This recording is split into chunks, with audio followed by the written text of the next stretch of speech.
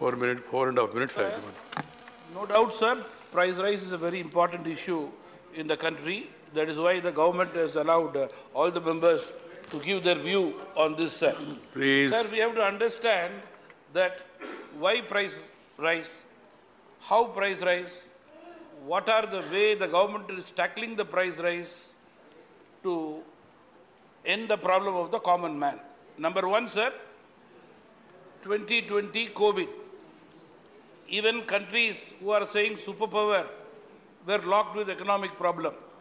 Countries who have 20, 25, 15 crore population were in deep trouble. India with 140 crore people, sir, cannot imagine, sir. We were able to feed 80 crore people in our country, sir, number one.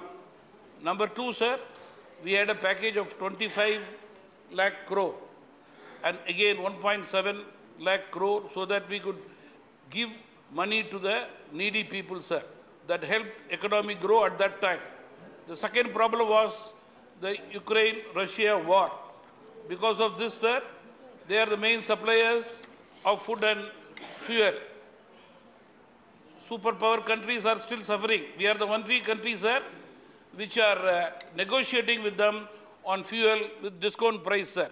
Many countries have gone bankrupt. Many countries are asking money to the World Fund.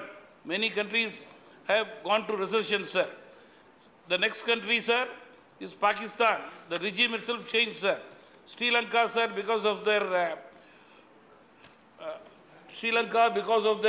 very bad economic management, they have gone to internal crisis. Still, we were able to help them, sir.